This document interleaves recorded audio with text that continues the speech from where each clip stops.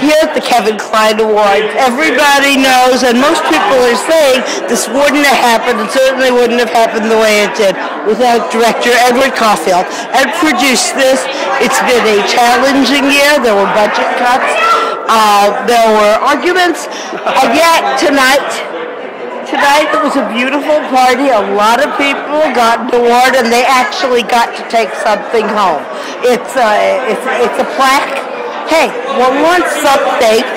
And how do you feel? We had a good turnout tonight, didn't we? I couldn't be happier. I thought it was a great night.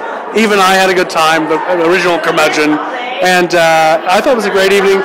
There was a great, amazing sort of tone in the room, and so I got lucky.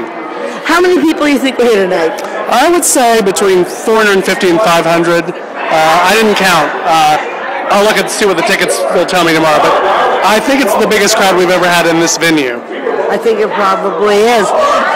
The entertainment, who put that together? My dear friend Ron Gibbs and Al Fisher put all that. They put the performers together and run it by me, and then they really put it together, and I thought they did a great job. I thought There's No Business Like Show Business was a great choice of song. It is my favorite song in the entire world, so I did insist on that.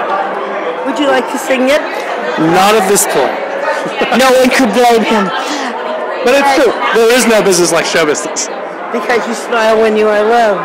It's true. Thank you.